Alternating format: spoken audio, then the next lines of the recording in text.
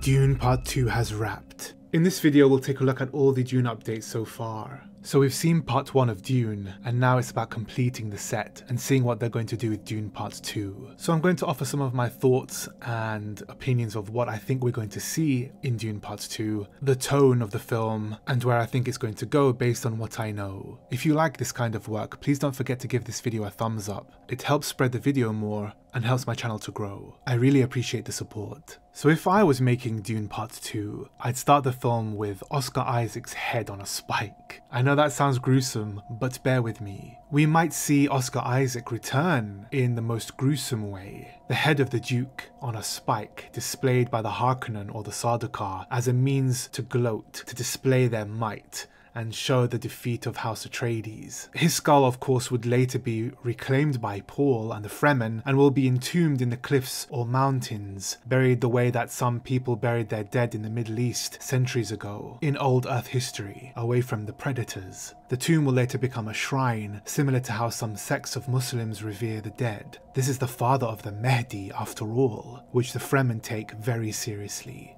So I'd start the movie with the Duke's head on a spike and the Fremen forces trying to reclaim the head, or the holy relic, in order for them to give the late Duke a proper burial. And for some reason I imagine this in a Nolan sense, where it's like this whole sequence that occurs right at the beginning. At least that's how I would do it. And we've already seen the symbolism of the bull's head mounted on the wall, so Dune Part 1 seems to be setting up even more symbolism of Leto's head mounted for Dune Part 2. And don't forget, Timothée Chalamet did say that there is a lot more gore in this part, in Dune Part 2, compared to Dune Part 1, so we'll see what happens. But we may get to see Oscar Isaac return in that way, or in some kind of dream sequence or memory. Don't forget, Paul still has the ability to see visions, past and future, and even possible futures and futures that will not occur. There is a possibility for Oscar Isaac to return in that sense, or in some sense. Of course, we have the great Christopher Walken, who will be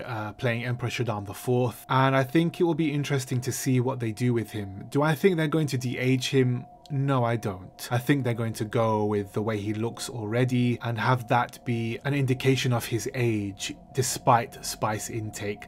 And to be honest with you, I don't really think that they care about the effects of spice intake and how it keeps them looking youthful despite their age. They didn't care about the blue within blue eyes of Piter de Vries, so I don't really think they care about how spice affects the body. In fact, I think they kind of want to keep the whole drug narcotic element of spice out of the equation. I think the best that they're going to do is show that spice creates visions and dreamlike effects. And I think that's as far as it will go. When it's PG-13, I really don't see them as dancing naked in the streets and, you know, drug taking. I mean, there was a scene where Gurney Halleck was supposed to be smoking an irjil with spice in it, or a hookah pipe with spice in it, and that was cut from the film. So, you know, smoking being a thing that they didn't want to promote, or drug taking being something they didn't want to promote, I don't know. But I don't think we're going to see it in Dune Part 2. When you look at Dune Part 1, you see a lot of minimalism in the aesthetic. Of course, we're going to see Emperor Shaddam IV, his palace, and his homeworld. And the thing is, his palace cannot be minimalist in aesthetic. It has to be lavish. Otherwise, a lot of things won't match up and make sense. For example, the Baron's throne room is practically bare and empty. And this doesn't make sense aesthetically because he's supposed to be lavish and gluttonous. He's supposed to revel in his wealth, unless all that wealth goes to the Emperor.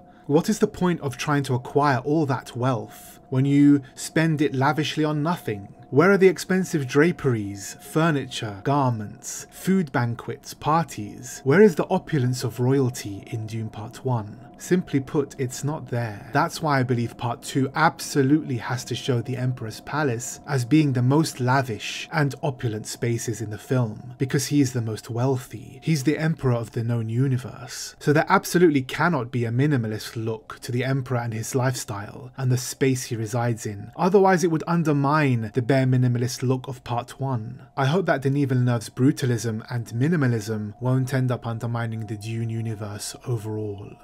We also have Florence Pugh playing Princess Irulan, and I think she'll be able to capture the tragedy of the character quite well.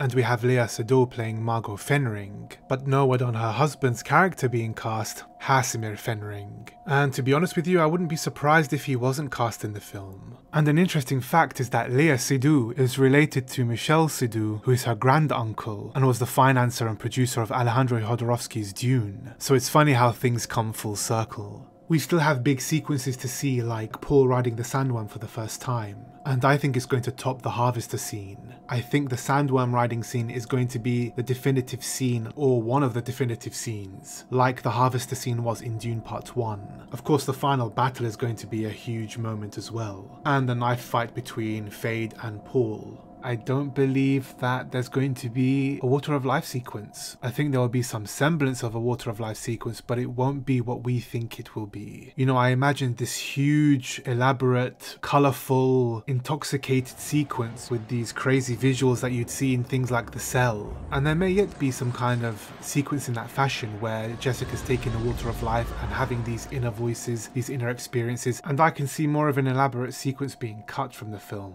Because if you remember in the Dune test screenings, there were scenes of some kind of Water of Life sequence, and it's something we may never get to see. But I'm hoping that Denis does the Water of Life sequence justice, in one way or another. There are some other things about the way Dune Part 2 is being shot, and it should offer some very interesting sequences for the desert fights. There's also a potential casting of Aaliyah, but I don't really want to mention who this person is, just because I don't want to open any kind of criticism towards her, because she is young. There could be potential issues there with the casting and the fan base, so I don't really want to open that door. I'm going to leave it to the powers that be to announce the casting publicly, or have it simply happen when we see her appear in Dune Part 2. But what I can tell you is it seems that she has been cast older. Whether or not they're going to play her younger, I cannot say for sure. But so far she is the youngest member to be cast in Dune, and if she is Aaliyah, then it would seem that they aren't going down the CGI route. But either way, I wish her all the best, and I wish the Dune production the best. I think we'll get to see Duncan Idaho returning in visions, appearing wherever Paul Atreides treads, because he's been to these Sietches before, he's been amongst the Fremen people before. So just like in Dune Part 1, when Paul Atreides looks up to the rock face and sees Duncan Idaho, he'll see Duncan Idaho again in certain scenes. We may even get to see a scene with Paul Atreides and his father again, having a discussion. Perhaps from the deleted scenes that we didn't see in Dune Part 1, where they speak on a balcony and talk about Paul Atreides' destiny, which I covered in this Dune deleted scenes video. And it's a beautiful scene, it's a very moving scene, so I hope it kind of finds its way into Dune Part 2 somehow, and isn't wasted. We've been promised that we're going to see Gurney Halleck play the balisette this time, so perhaps the Dune music that was composed for Gurney Halleck's singing and balisette playing for Dune Part 1 will appear in Dune Part 2. Unfortunately, it seems that some people aren't returning to this Dune production. I don't see Kate Arithmendi working on the Dune Part 2 production at all. I could be wrong, but I don't think she has worked on this film, which is a real shame because not only is she very talented, but she was very outspoken about the things that were occurring in the Middle East during the Dune production and amongst the Muslim people during the Dune production. And I felt that there was a kind of synergy there between reality and fantasy. And I think it showed a genuine care, which I really appreciated. But for some reason she isn't returning. I don't know why she's not returning. Perhaps she had prior commitments. I cannot say for sure. Another person who I don't see returning is the woman who played Hara, or was said to have played Hara. She appeared in Dune Part 1. Her name is Gloria Obiano. She was another person who was outspoken and supportive of the things that were happening in the Middle East at the time. And it's a shame she's not returning. I don't know why she's not returning. I thought she would have a bigger role in Dune Part 2, but she doesn't seem to. She hasn't been filming with the cast and crew as far as I'm aware. Again, why she's not returning, I cannot say for sure.